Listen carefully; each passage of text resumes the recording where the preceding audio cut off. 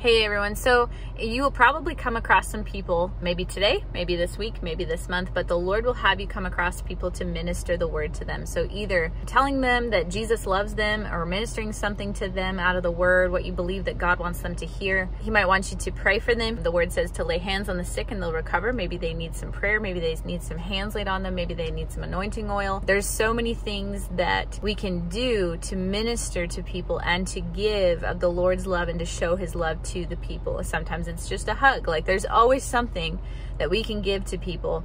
And so in these times, there'll be people that don't want it at all. So what do you do when somebody totally resists what you are saying? Like you're talking to a brick wall and you're not getting through.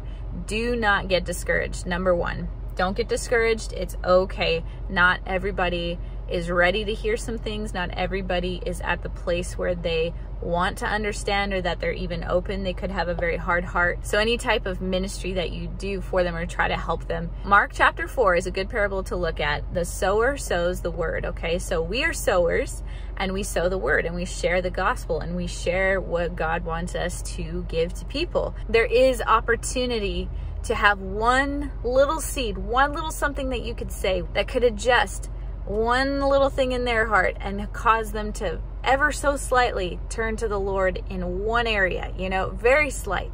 And then somebody else could come along and do that again. And then the Lord, after a while, like he softens the heart until they're totally open to receive. And then it all takes time. Keep the Holy Spirit's voice very key in this, because some of them can't take much at all. It's like trying to jam a big piece of steak down somebody's throat, or it just doesn't, like, cut it up, you know, smaller chunks, smaller bites.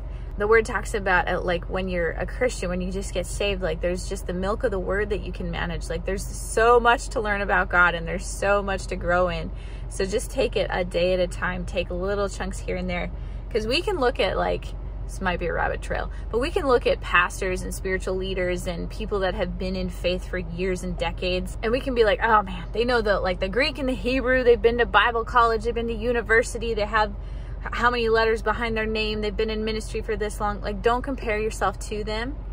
Your relationship with the Lord is entirely unique. So don't get discouraged by that. Just take each day that comes, just take your daily bread, as the Lord calls it. And so when we come across these people that are just like, well, I don't want to hear it, and then they walk away from you or something, like, don't worry about it. Some people are just so resistant to the gospel.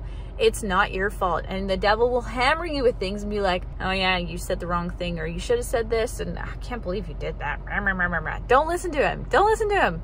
Just say, praise the Lord, and go on to the next person. And if you can go up to somebody and be like, hey, do you mind if I pray for you? Like, most people receive prayer pretty well. Like if you say, hey, is there anything that I can pray for? Usually people are pretty open to that.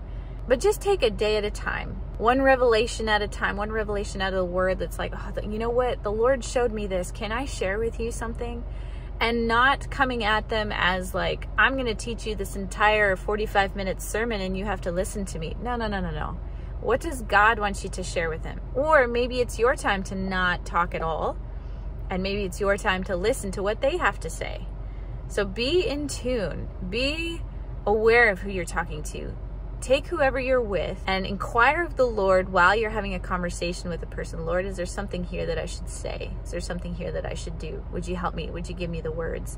And if you don't know what to do, it's okay. Don't worry about it. We're all growing, but we are Christians. We are witnesses to the Lord Jesus Christ, and we are here on this earth to pour into people and to be the Lord's hands and feet. So wherever you are, don't be afraid. Don't get discouraged after strike one. Please don't get discouraged after strike one and even strike three. Just keep going. Don't ever quit. Don't ever stop sowing the word. Don't ever stop telling people that Jesus loves them, because this gospel is going to be preached through the entire earth, and then we get to go home because Jesus is coming back. So anyway, just want to encourage you with that. If there's somebody out there that just like, you totally got shut down and you're like, wow, I'm never going to do that again. Nope. Just keep getting back up and keep sowing the word. Keep talking about God's love, because he loves people so much, and he wants all to be saved and to come to a knowledge of the truth.